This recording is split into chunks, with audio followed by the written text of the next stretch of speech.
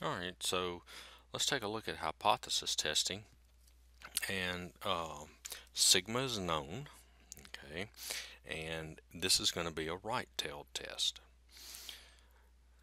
Alright, so here we have the null hypothesis. We have the claim about mu, the population mean. So the null hypothesis is mu is equal to k, whatever k is. And the alternate hypothesis, we believe that mu is, that should be greater than the value stated in the null, a typo there. Okay, so the alternate hypothesis is mu is greater than k. All right, so right-tailed test. Okay, that would be the area to the right of our test statistic z, and z is x bar minus mu over sigma divided by the square root of n, where x bar is the mean of a simple random sample. Okay, mu is the value stated in the null hypothesis h0, and n is the sample size. Alright, and to conclude the test using a p-value and level of significance alpha, if the p-value is less than or equal to alpha, we reject the null hypothesis and say the data are statistically significant at that level, at the level alpha. And if the p-value is greater than alpha, we fail to reject the null hypothesis. That should just be at the level alpha. Alright, so let's go ahead and let's take a look at the problem. Alright, it says, Ben is a horse at a Colorado ranch. Over the past 8 weeks, a vet took the following glucose readings from his horse. And that's these values here. The sample mean is x bar equals 93.8. Okay, the x bar we get from adding all this up and dividing by 1, 2, 3, 4, 5, 6, 7, 8. Okay, that's where the x bar comes from. So, if they don't give you x bar, you can calculate it.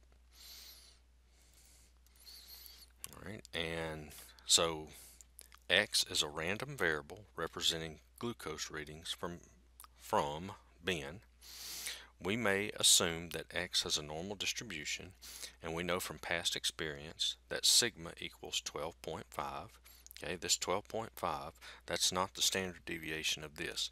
This is the standard deviation of all the horses of his breed. Okay, that's what they've determined. And the mean glucose levels for horses should be mu equals 85. That's an average based on all the horses of that breed. Do these data indicate that Ben has an overall average glucose level higher than 85 and use alpha equals 0.05? Alright, so let's state the null hypothesis. Okay, so that's mu is equal to the 85. Alright, and then the alternate hypothesis, well, based on our sample, we think it's higher. See, the 93.8, we think it's higher than the 85. So the alternate hypothesis would be mu is greater than 85. Alright, so now let's calculate our test statistic, our z-value. So remember, our z-value is equal to x bar minus mu over sigma divided by the square root of n. And here, x bar is equal to the 93.8. Mu is equal to the 85. Sigma is equal to 12.5. And n is equal to the 1, 2, 3, 4, 5, 6, 7, 8. Okay. Alright, so let's calculate it. Alright, so Z is equal to X bar minus mu over sigma divided by the square root of n. Alright, so here's our Z value, 1.99. It's rounded to 2 decimal places. And so we're looking, let me draw that a little better. Okay, we've got 1.99, and we're looking to the area, looking for the area to the right of that. So we have the probability that Z is greater than 1.99, okay, or, we're looking for the probability that X bar is greater than 93.8.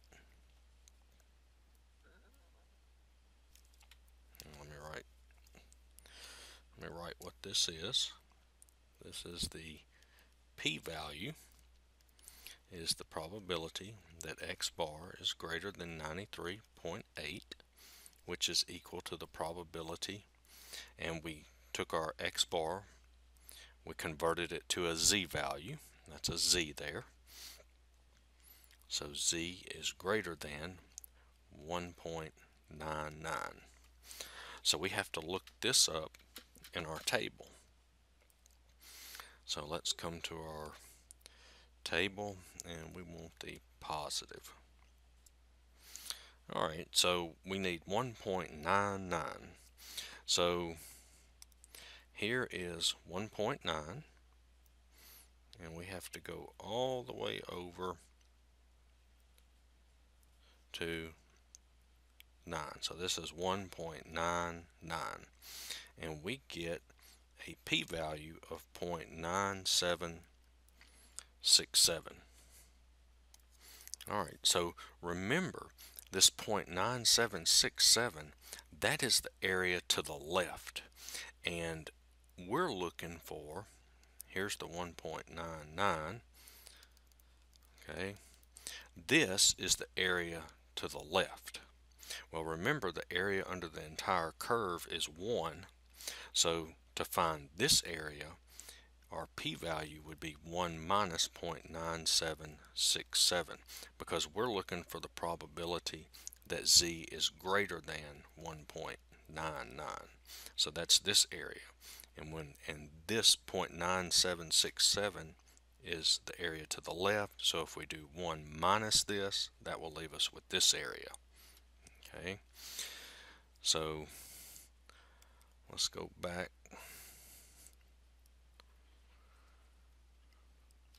Let's go back to our problem, and this is equal to 1 minus 0.9767, and so that gives us 0.0233. Okay, now let's compare this value to alpha, and our alpha is 0.05, and we can see that our p-value is less than 0.05. So we will reject H naught. Okay, and so it seems that based on this, it seems that Ben, the horse's average glucose level, is higher than the average. Okay, so because we reject H naught, we reject this mu is equal to 85.